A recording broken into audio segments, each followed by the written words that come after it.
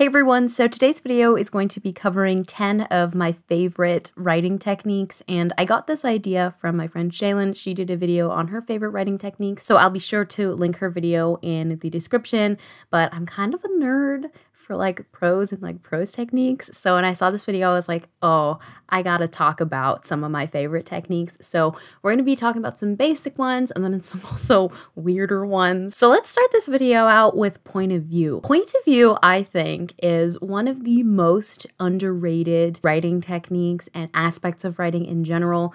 I think it often gets overlooked, and in my opinion, I think point of view can make or break a story. Point of view is critical in how successful your story ends up being. I think that point of view can actually act as a character in itself and can add layers and layers of texture into a story that otherwise may seem flat. I used to default my point of view to first person present tense, and it was because I didn't know how to write anything beyond that, and whenever I did try to write another point of view, it was uncomfortable, it felt difficult, and that was because I was writing a different point of view, for example, third person, with the frame of somebody who would write a first person present tense narrative. While obviously you can take things from different points of view and apply them to other points of view, I was kind of treating point of view as this thing that existed, but that wasn't contributing anything to the story. I was writing it in this way where I was writing like a third person narrative, but it was basically just first person. So when I started to acknowledge the differences, the nuances in point of view and how much that can bring a story, how much richness, how much vividness that can bring to a story, I began to much more appreciate point of view and how much it can actually add to a story itself. Like I said, point of view can kind of act as a character on its own. Obviously, in fiction, first and third are very standard now. One that I think gets overlooked is second person. Second person is lovely, especially if you're a short fiction writer. There's probably a stigma in the way it's been described. The reader is being spoken to by the writer, which is not really how I would view second person at all. It's more like the character is referring to themselves, so it can cause like a really interesting hive-mindy echo chamber of a story, and point of view can add a lot of tone, so it's something I would never overlook. It's one of my favorite things to talk about writing. So the next thing I'm going to be talking about is my favorite part of writing. I absolutely love specificity and detail work. I'm a bit of a sucker for any sort of specificity at all, whether that's character, whether that's detail, whether that's setting specificity. Any sort of specificity, I love. I melt at the sight of specificity. Specificity is where voice, style, and good writing in general lives. Good writing is specific, it's vivid, it is unique to that writer because they picked out the details they wanted to include, rather than just leaving them vague for the reader to interpret. Some people prefer that. I personally think that a benchmark of good writing is specific writing, because specificity is what leads to universality. A lot of people's first instinct is to be vague, like, she felt sad, right? And they don't want to specify what that is through concrete language, for example, because they want the reader to be able to interpret their story. I have a pretty strong opinion on that. I don't think that that's very effective. I think specific writing is where universality is, because we can apply our experiences to the specific experiences of a character, but not everybody feels sadness in the same way. And so a character is feeling sadness in their own way. And so if we just generalize their experience, it can actually be a lot harder for a reader to tap into how they're feeling, because we only know our own experiences. But I will be able to understand an experience that you specify on the page, for example. My favorite part of specificity is more to do with details. I love, for example, with plants, because there's plants behind me, specifying what kind of plant is that. The ones behind me, I think there's a dumb cane, so I was gonna laugh at me because she's a plant queen, but there's one hanging up above me too in a macrame thing, and so that also adds specific detail. I just love descriptions that are very specific. It makes my heart sing. In my opinion, specificity brings writing to life. It is where life lives in writing. It's all in the specific details. So I'm going to read an example from my friend Shaylin's short story, Cherry and Jane in the Garden of Eden, which is published on The Puritan. I wanted to show you some examples of some amazing specific detail. I answered an ad for a summer house sitting job and drove 2 hours into the hills to get there. I drove recklessly because I was the only one on the road. When the Spanish-style villa columned against the sky, I imagined a summer spent drinking rosé on the porch, watching crows shuffle in the pink dusk, the crickets popcorning in the underbrush. I'd need to invent a ghost or a serial killer so I wouldn't get lonely. I'd need to pretend I wasn't alone to keep myself in check, sane, watched. So I answered an ad for a summer house sitting job. Summer house sitting job is specific. It's not just a job. What kind of job is it? It's a house sitting job, but also it's a summer position. And then drove 2 hours into the hills to get there. So I love that detail because it's a little bit understated, but at the same time, it's very specific. She didn't just say drove 2 hours to get there. Driving 2 hours into the hills. So that gives more of an atmospheric backdrop for a reader to picture. When the Spanish-style villa columned against the sky, so we'll just stop there. Spanish-style villa is very specific. It's not just the house. It's a Spanish-style villa. It's not just a villa even, it's a Spanish-style villa. That's very specific. I imagined a summer spent drinking rosé on the porch. So it's not just sitting on the porch. It's not just drinking whatever on the porch. It's drinking rosé on the porch in specific, not just sitting outside and drinking something outside. Watching crows shuffle in the pink dusk. So the character is watching in specific. Crows is a species of the bird, and the crows are shuffling in the pink dusk. They're not just shuffling in the sky. Specifically, it's dusk, and specifically, it looks pink. The crickets popcorning in the underbrush. Specific, what's in the underbrush is a cricket. They're popcorning. That's a very, very specific verb. You can kind of hear and see that image. And where are the crickets? They're in the underbrush in specific. They're not just outside. I'd need to invent a ghost or a serial killer so I wouldn't get lonely. So the character is saying they wouldn't need to invent another person. The character wants to invent a ghost or a serial killer. Now let's move on to the third thing I love in writing, and that's unexpected adjectives and verbs. So playing with the implied verbs / the implied adjectives that are often connected with words. What I mean by implied verb or implied adjective, we learned about it in the context of implied verbs. So I will give that example, but I think the same can apply to adjectives. Using the implied verb or the implied adjective is not a bad thing. I do that all the time. But if there is a certain instance where you kind of want to punch up an image, playing with the implied verb can actually really help. We wrote down a list of nouns, and then we wrote down a list of verbs that you would just associate with those nouns, and then we scratched out those verbs and then wrote new verbs that are completely different and subverting the reader's expectation. Words do have implied verbs, for example. So the snow fell on the roof. So we always say, the snow is falling to the ground. But what if we said instead, snow freckled the roof? That adds a musicality to the prose that wasn't there before, and it also adds a little bit more style. I think that the same can also be applied to adjectives, such as describing a beautiful thing with ugly words, for example. Describing a bright blue sky as sickly. That will signal in the reader's mind, okay, so this typically beautiful thing is now being described in this kind of gross way.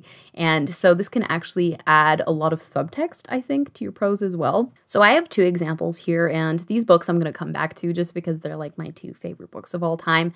And so the first is an example from Eliza Robertson's Demigods. And so here she says, a bird shrieked behind me and I turned to find seagulls jousting over a crab shell.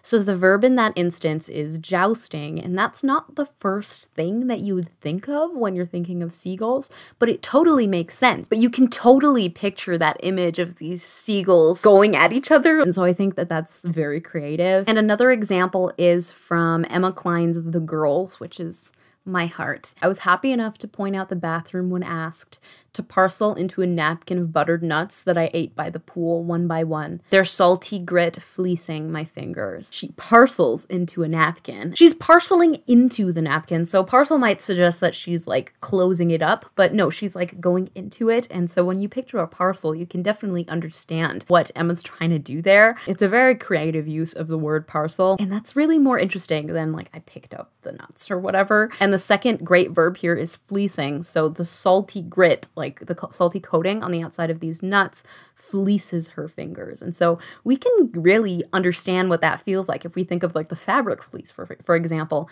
It's very soft, but it kind of it doesn't stick to your skin, but it has that noticeable contact on the skin. And so fleecing, you know exactly, like if you've ever eaten salted nuts and you felt a fleece, for example, you definitely know why those two things kind of correlate. And they're very creative, and it's a lot more interesting than saying the salty grit coating my fingers. So the next thing I love in writing is sentence fragments. So this is actually something I used to overdo a lot when I was getting into my literary style, and I got pretty into sentence fragments, and things that didn't need to be sentence fragment were sentence fragments. And I think that's a bit of like a newbie mistake when you're like going into trying to utilize different sentence structures, but particularly sentence fragments.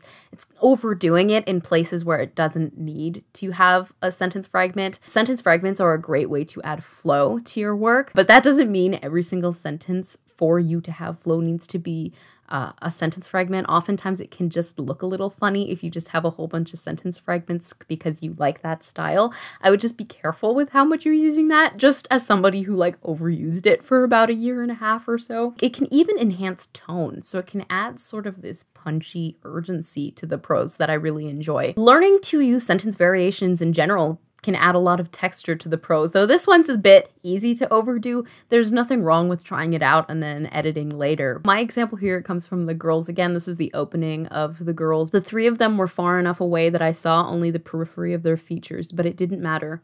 I knew they were different from everyone else in the park. Families milling in a vague line, waiting for sausages and burgers from the open grill. Women in checked blouses scooting into their boyfriends' sides.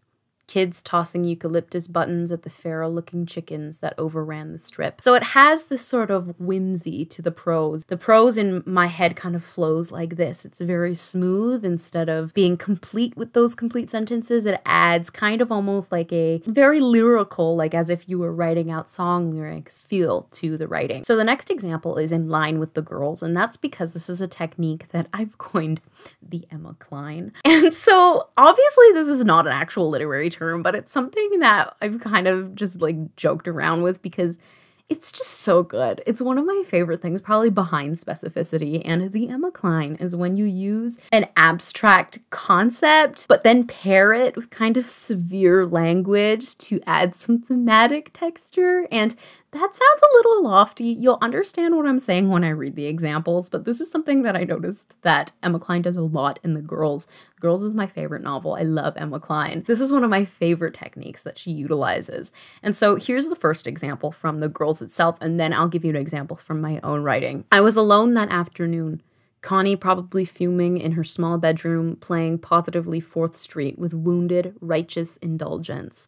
And in that case, righteous indulgence is sort of what I'm talking about. It's kind of like a bigger theme, indulgence, but then it's paired with a bit of severe language, righteous, to create this kind of thematic, delicious parcel of joy that I can consume. I don't know if anybody else gets excited about this, but I do. So here's an example from my own work. This is from Feeding Habits. Though her expression unbends from severe back to her perfected mold of glitzy conviction, her momentary lapse into delicacy startles him. And so in that case, glitzy conviction, or maybe even momentary lapse into delicacy, could count as the Emma Cline. I hope I made that make sense. So the next thing that I love in writing is something that I've coined the Daze. This is my favorite way to actually work around abstract words, concepts, and even themes. It's going from vagueness to specificity in writing, and I'll continue to explain it because this is not really a concept that exists. At least I don't know the name of it. It's just something that I've started to do a lot more often as I've grown as a writer. I would say this is a bit more of an advanced writing technique that can actually lead to melodrama or like purple prose if overdone a little bit too much, but I'll show you exactly how I utilize it. Not everybody's going to like it. It's a bit more of like a jumpy style of writing, so it depends on your style, but it's one of my favorite things to implement, especially when a character is supposed to be in a daze. So sometimes I use this in sentences, but I'm going to show you on a grander kind of paragraph level. But sometimes I will start with an abstract concept at the beginning of a sentence and then specify that with an example at the latter half of the sentence. Sometimes I might use an abstract concept and then pull in a concrete simile. And that kind of juxtaposition can create this very hazy feel. Again, this can sometimes cause gratuitous writing where you're repeating yourself, like she was sad. Tears coursed through her eyes, like a rainfall or something. That was a really horrible example, but you could have just cut the she was sad part. So that's not what I'm talking about. You'll see a little bit more what I'm saying in the example. You're shaping an image before the reader. You're shaping an experience before the reader. Starting with something that's a bit hazy at the beginning and then clarifying it at the end with some very like punchy specificity can create kind of the daze. You don't want to do it to create clarity issues, but I think you'll understand a little bit more with the example. So let's jump into it. So my example for the daze is going to be, again, from Feeding Habits, where Lonan is like stumbling out of a church and a family finds him. One of the children, hair pulled into two plaits secured with pearlescent butterfly baubles, pokes at her mother and asks if he's crazy. Her mother shushes her at the same time. Her older sister shows him a cool trick she learned with a toy convertible. Its wheels were, Lonan gasps. The girl says, even crazy people think I'm gifted, and wheels the car again. Church bells gong an elegy he's heard before. The woman's sparkling water dribbles from his mouth and dampens his dress shirt. Sun eclipses his face and eats at his throat like a parasite, like it knows all the unclean things about him, a watcher, an eyeball, a scorching little thing that bullets through his neck like the tooth of a wolf. The woman shushes her children and asks if he's got a health problem, a drug problem, any problem. And he could say yes to all three, but instead keeps repeating, I am heartily sorry, I am heartily sorry. And when she does call someone, no one he knows, he leans against the cool pavement, cranes his neck to the sky, and parts his lips so the sunlight fills his mouth. So in this instance, I've created a bit of a daze through a few things. So like I was saying, you can either do this where you have a bit of like a vaguer, more abstract concept and then specify it. And I do that in a few ways here. This scene starts with the girl asking if he's crazy. And so crazy is an abstract thing. And so what I do here is, instead of kind of pulling on these abstract things like, he is crazy, he's so sad, he feels so upset, instead of going on with like the abstract things here, I pull into some action by saying, you know, the mother shushes her, the sister shows her the toy convertible trick and then says, even crazy people think I'm gifted. And what I'm doing here is I'm creating a bit of a string of thoughts, and they're not super long sentences, but the sentences are very connected to the point where it kind of feels like one giant sentence. So we have specific details, like sun eclipses his face and eats at his throat like a parasite. And then I add in a bit of a list kind of a thing. Like it knows all the unclean things about him, a watcher, an eyeball, a scorching little thing that bullets through his neck. And so there are a lot of specific details now that are enlivening the word crazy and obviously creating a bit of a garbled sense of atmosphere in the scene. It's kind of difficult to explain exactly how I go about doing it, but I hope that the example shows you what I'm talking about when I refer to the daze. It's kind of sandwiching a whole bunch of details together to create this ultimate sandwich where the character is feeling so many things at once that they're oversensitive. They're being ambushed by all of their senses. I've added what he's seeing. I've added what he's feeling with like the sun on his throat. And so using the senses to ambush your character in a scene like this while specifying and specifying and specifying as you go can add this really like hostile, severe environment to the scene. So the next thing that I love in writing is something I've coined the mini simile. It took me a really long time to figure out what exactly I wanted to call this. And that's because I don't really think that there is any sort of word in writing to talk about this. If I find out, I will let you know. And this is essentially a noun that acts as an adjective that modifies another noun. And so it follows an X of X construction, and I will show you what I mean with an example. So this is going to be from Demigods Again by Eliza Robertson. 10,000 years ago, someone cradled this mollusk in her mouth and sucked a fringe of chewy meat. And so the mini simile in that instance would be fringe of chewy meat. And so it follows the X of X construction. So it's an of construction where you are describing, so fringe in this case, I'm very bad at grammar, I think is the noun. So that noun, if I'm incorrect, someone please correct me because I'm going to be saying the wrong thing the whole video, but you know what I'm trying to say, I hope. Fringe of chewy meat. So a noun, which is the fringe, is describing the chewy meat. So it's not just chewy meat, it's a fringe of chewy meat. So I hope that makes sense. It's one of my favorite things to do. I probably overdo it. I use of way too often, but it's just It makes my heart melt. I love it whenever I read like an of construction like that. And here's an example from my own writing. This is actually a simile, but it kind of is a mini simile inside of a larger simile. And so it says, snow and slush dredge his jeans and the hem of his jacket. A street lamp filters him and the security guard in foamy yellow.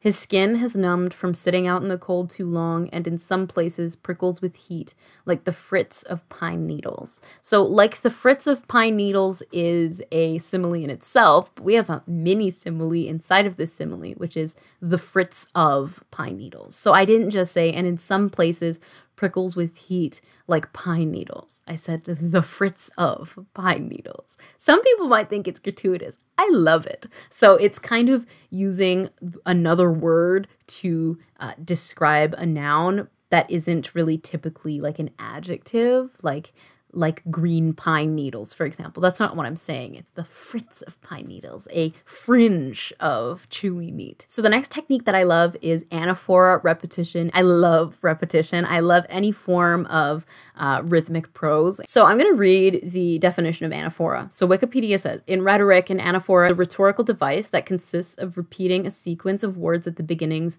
of neighboring clauses, thereby lending them emphasis. So here's an example of repetition in general. So this is from my work as well, from Feeding Habits. He is weightless when he stabs the cap of the rabbit's foot into the corner of the window so it splinters. Weightless when he inhales and pushes through the broken glass like it's Peter's gate and he's a step away from salvation. Weightless when he paddles through the water like a sunfish, his body ready for this, good at this, as he holds his breath. Weightless when the car sinks and his head breaches the water like an orca. Weightless when he opens his mouth to the storm and exclaims his hallelujah, his new beginning, his ultimate baptism. And so this is kind of a thing that poets will more often use, but I find that it's very, very good in fiction as well. As you can see, the word weightless in this instance is what is being repeated, and it kind of adds this chaos and also enlightenment to the scene. Obviously, we're talking about weightlessness. At the end, we talk about baptism, and so weightless, starting each sentence in that way, adds emphasis. So it's adding some heaviness to the word weightless, which is very interesting. And so playing around with repetition can often lend to some really great tone and some really great musicality in prose. And I love musicality in prose and figuring out rhythm. And so it can kind of make the writing feel more like a song and less like writing. And that's why I absolutely love any form of repetition. So the next thing I'm going to be talking about is patterning/injection. Patterning is a term in writing. Injection is not. I will explain it. It's just something that I have sort of started to say. How I'm describing patterning/injection is when you pattern a certain motif, symbol, or thing in a scene, but in a jumpy, deliberate kind of way that makes it seem like the narrator is following multiple trains of thoughts at once. I think that injection in this case would be more of like an advanced patterning because it's not just like a motif or like a symbol showing up. It's more like the prose is kind of playing with the narrator. And that might seem a little bit weird, but it's almost like the prose is kind of trolling the narrator on purpose and throwing in this motif, for example, to cause emphasis on it, but also so that the character can seem like they're thinking about many things at once. And so the next example is from Feeding Habits and sort of illustrates that as we jump between orange juice, we jump between hair, it gets really chaotic. And it reminds me a lot of this opening scene in The Social Network. I watched the opening scene. I haven't watched the full movie, but for a writing class, and we were focusing on screenwriting. And so this was more a study in dialogue that we were looking at, but I think that this is kind of the patterning/injection, and injection is what I'm calling it in this case, is kind of the fiction narrative equivalent of injecting upon each other's dialogue. And I think if you think of it in a dialogue sense, injection makes a little bit more sense. It's kind of cutting people off, coming back to a topic we just talked about 5 minutes ago, adding on to a new conversation. It's a whole bunch of jumble when you're talking to somebody. In narrative, it's basically the same thing. It's like the narrator is always keeping track of everything that's happening while also adding on to new conversations. And so this is that example. It can also tie in really well with the Daze and sort of creating this chaotic feel. And so those two techniques used at once can be really helpful. So I'll jump into the example. Before noon, Lonan scrolled on the first coat of paint. Anya's shifting a Dutch oven of sourdough into the oven, and Joey's on his second cup of apricot yogurt. Sun fizzles against the damp paint, cakes under Lonan's fingernails. Through Anya's bay windows, it floods everything, makes her apartment a golden little thing. So I said here, this is our first mention of gold. Eliza hasn't returned any of Lonan's phone calls since he tried dialing somewhere between the first and last half of the wall. It's obvious Anya knows he wasn't aware of the plan, which is why every few minutes she states new reasons for her forgetfulness with the time. Eliza ran into me in the hallway, and I'm so bad at hallways, she said while rolling the dough between her knuckles. So many turns. Brushing her benchtop with more flour. Time as a mother is such a commodity. It's like, what's the down payment for 5 minutes alone? But Joey's worth it. Joey's always worth it. He's just magnificent. Can't stay away from magnificence. And then dialogue. You want some OJ? And this is the first mention of OJ. Lonan looks up from the paint blankly, focusing on Anya in an embarrassingly slow haze. What? Anya reaches over to the fridge and tugs on its stainless steel handle. It gives with a haunted sound, a subtle sort of groaning, and she emerges with a glass bottle of orange juice. So this is another example of OJ, which will continue to be sort of feathered throughout the scene. And then, OJ, she says, and shakes the bottle so the liquid froths. Oh, he says, green casserole in the fridge, running low on OJ. We're low on that. So this fourth OJ refers to a previous mention in a previous scene of orange juice when Lonan's in his own house and they've run out of orange juice before this scene. And so a reader would be like, here in the italics, he's referring to this note that he found from his girlfriend letting him know that they're out of orange juice. Anya only smiles. She doesn't ask again, but instead fills the geometric looking glass halfway, pushes it across the granite. Lonan rises and presses a palm to his throat at the clock-like thump there.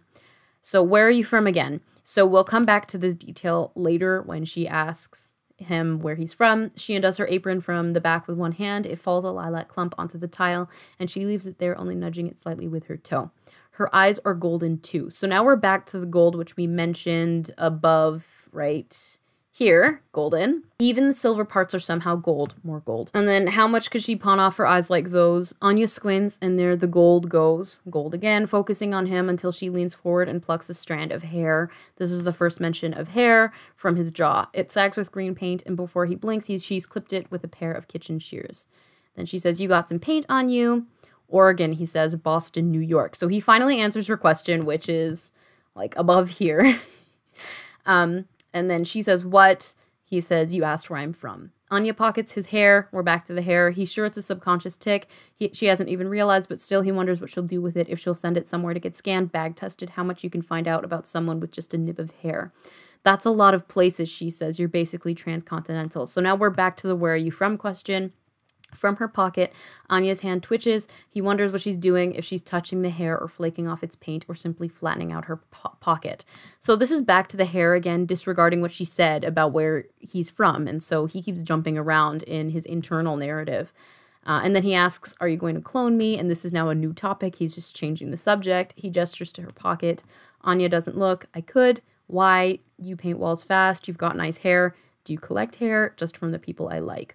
Lonan sips the orange juice. Now we're finally back to the orange juice. It's tart and pulpy, claws down his throat like a hairball. So that might be a bit confusing, but that's one of my favorite techniques to sort of jump around on the page. It creates this hazy feel in the narrative. It can also create a bit of a chaotic feel to a scene, depending on how many different topics you bring up. And so the last thing I want to highlight are lists. And so this is kind of relevant to anaphora repetition. But in particular, I want to give it its own space because lists have my heart. You saw it with the example with the Daze. There are some lists with a whole bunch of details that kind of smash into each other. You saw it in the repetition example with the word wait list. So I use lists a lot, and it's not just when I'm describing something. I can use it in the actual structure of the sentence. But I think lists are also very underrated. I think that they can do kind of a similar thing that sentence fragments do. You know, the ultimate form of writing, sentence fragment lists. So lists can actually add a lot of lyrical flow to your writing. It can enhance your voice. It can change the variation of your sentence structure. Depending on your style, you might have like a very long-winded, kind of lofty, more flowery style like me. And so lists, in that case, can work to sort of add the smoothness to the prose. But if you use lists that are punctuated with periods, you can have a very jarring, like bullet-like kind of bullet spray of details. And so I think lists can be used in many different ways. And one day maybe I can do separate videos on all of these topics so I can go more in depth, make things make a little bit more sense. But for now, here's an example on lists that is from my book. The backyard smelled artificially floral like orchids, tuberose, the grassy melt of citronella candles. I've kind of used a fragment in the list, which is the grassy melt of citronella candles, but you know, then I have other details of flowers like the orchids, the tuberose, and adding all of these details like bam, bam, bam, one after the other can really enhance the flow of your writing. And that's why I really love lists in particular. I just wanted to give it its own little section. I don't make lists for anything in my life except for my writing. And so that's going to conclude this video. I hope you enjoyed the top 10 techniques that I love in writing. Let me know if you'd like to see an in-depth video on any of these techniques. And if you have any questions or want anything clarified, let me know in the comments. But for now, thank you guys so much for watching, and I'll see you in the next one. Bye.